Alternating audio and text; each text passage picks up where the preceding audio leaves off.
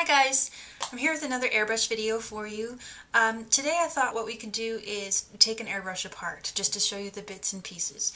Now I'm going to super generalize and say that all airbrushes are kind of constructed the same way, and they kind of are. They all have different little bits and pieces, but in general they all kind of work the same. So I thought I'd go through this one, the gravity feed airbrush, with you today. We'll take it all apart and I'll show you everything that's involved inside of it and kind of explain what those things are and how they work. So I'm going to flip you around so that you can get a better view and you don't have to look at the airbrush through with my face in the background. So I'm just going to flip you around and we'll get started, okay? So this is the airbrush I spoke about in my last video when I was describing gravity feed airbrushes. It is an Iwata Revolution CR. It's a really nice big airbrush, and I'm just going to take it apart for you and show you basically the bits that are inside of it. So let's take this thing apart. So on the back here, there's just a protective cover that protects the back of the needle, and that just spins off. A lot of people prefer to work without the cover on the back and just have the needle exposed all the time. I think it's a weighting issue, but I find that for this particular airbrush, having the cover on the back actually makes it hold nicer in your hand. So what this is here, let me get that out of the way. Keeps rolling. Stay. Stay. This here is the needle. This is a little chuck that holds the needle in place. So if I pull the trigger back and forth, you can see the chuck move and it pulls the needle with it as well. Okay? If I loosen the chuck, then the chuck will move but the needle doesn't. Okay? So that's all it's doing, is it's moving when it's activating the needle with the trigger. If I take the chuck off, then I can pull the needle out. So the needle is like that. Okay, you hear lots of things about these needles, and I just wanted to talk really quickly about it. I apologize that my camera will not focus on the needle here, but the needle, it has a tapered end. Let's see if you can see that. It won't focus. It has a tapered end, it's very pointy at the end, so don't stab yourself with it. And there's lots of talk when you're new to airbrushing about how delicate these are. They're not that delicate. Like, it's a fairly, I'm putting a little bit of pressure on it. It's a fairly robust piece of metal.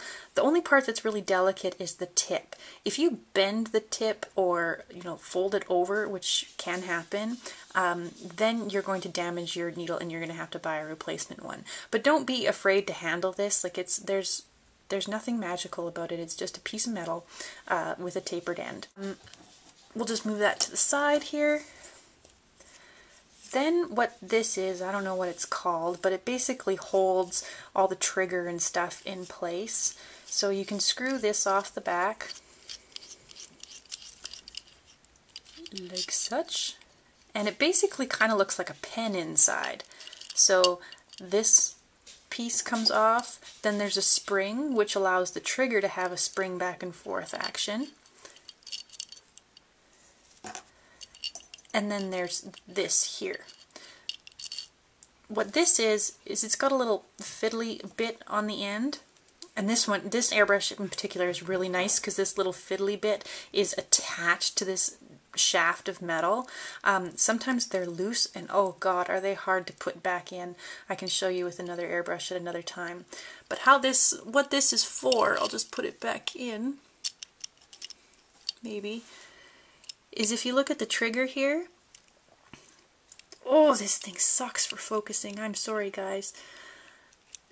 It sits behind the trigger. So that little tab right there sits behind the trigger and just helps with the rocking motion of the trigger.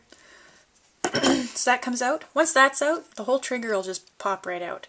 Okay, and it's got this little dangly bit on the end here. This little dangly bit is actually what activates the air. So this fits down inside a hole inside the airbrush, and when you push down, it's like with a spray can. When you push down on the top of a spray paint can, it starts the air flowing. This is the same thing. So it's just like a little button that pushes and allows the air to go through. Getting that thing in the hole is sometimes a little tough. That's what she said. And yeah, that's what that is. Okay, now let's look at the front of the airbrush. This right here is a needle protector. When your needle is in your airbrush, it points out the front of the airbrush a little bit, and I will show you that real quick. Okay, so I've just put the needle back in the airbrush without any of the other stuff in it so that I can show you that the needle sticks out the front. So if you were to drop your airbrush and you didn't have this protector on, the needle... Whoa, come back here. The needle, which will not focus,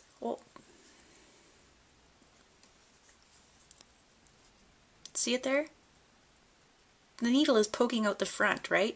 And that's when you can bend over a needle. That's probably the most common way to ruin a needle, is you drop your airbrush when that nozzle thing's not on. So you might be asking, why would you ever take that nozzle off? Well, a lot of people prefer to work without the nozzle on for two reasons. One, you can see a lot better what's going on in the front of your airbrush while you're painting without the nozzle on. Also, there's this thing called dry tip where you get paint build up on the end of your needle and it makes your paint splatter, and so you have to take your fingernail and just wipe off the end of the needle. Well, it's a real pain in the ass to have to screw that thing on and off and on and off all the time. So a lot of people work without it on. But that's how you end up with bent needles too, so it's a do-at-your-own risk kind of thing. Also this part here, which I have to do with my other hand because it's stronger, this is just a nozzle protector. Okay, so the other one was a needle protector, this is a nozzle protector. And this part in here is your nozzle. And I wish my camera had zoom or could see this a little bit better, but this is the delicate part of your airbrush. I don't know what kind of material this is made out of, but it is super precision, and it's what's going to get damaged next to your needle. This will get damaged first, this will get damaged second. The reason why you might have trouble with your nozzle is because you could end up cracking it, and once this is cracked, there's nothing that you can do to fix it besides replacing it. So be really careful with this little piece right here. Here's how it gets damaged, okay? I'm going to put my airbrush back together really quickly to show you how it gets damaged. Okay. And everything on your airbrush should be finger tight. You don't want to get any wrenches or pliers out or anything, or you're just going to end up damaging your airbrush. Plus, you have to take it apart pretty much every time you use it to clean it, so might as well make it easy on yourself. So this is how your nozzle, that really delicate part, gets damaged. When you put the needle in, if you just ram it forward and put it in there with a lot of force, the end of the needle is tapered, but only a small portion of it actually comes out the nozzle. So if you ram it in there farther, you're going to splay the end of that nozzle tip and break it. So when you put your needle in, this is the proper way to do it, okay? Or what I've been taught anyways. I don't know whether it's officially proper. You slide it in, and it should go really easily. Some people say you should push the trigger down when you go past the trigger. I don't know if that's something with other airbrushes, but I have no resistance when I go past the trigger whatsoever, so I don't do that. And then you'll feel it stop, okay? So that means that you've hit the end of the nozzle. Now you need to do something called seat the needle. And all you're going to do that is give it a little push forward and a twist, and you're seated. That's as much effort as you need to put into that. Don't go and ram it in there really hard, or it's going to splay that nozzle and you're going to have to get a replacement. Once you have the needle in place, just put the chuck on and make sure that everything works properly. My hand is in the way. Everything works properly, then you can put this protective bit on the back and your airbrush is back together. As always, I hope that was helpful. Now that you've seen an airbrush taken apart, maybe it's not so intimidating to you, or maybe it's more intimidating to you. I'm not sure. But if you have any questions about airbrushes and their bits and pieces, feel free to ask me below. I don't know everything about every airbrush, I'll be totally honest with that. I'm not a pro, but you know, I'd love to try to help, or maybe I can point you in the right direction. So leave comments below with questions, or if you like the video, whatever, that would be great. And I'll link to my website, airbrushguidance.com, in the bottom bar, and hopefully you'll go check it out. Thanks guys, have a good day.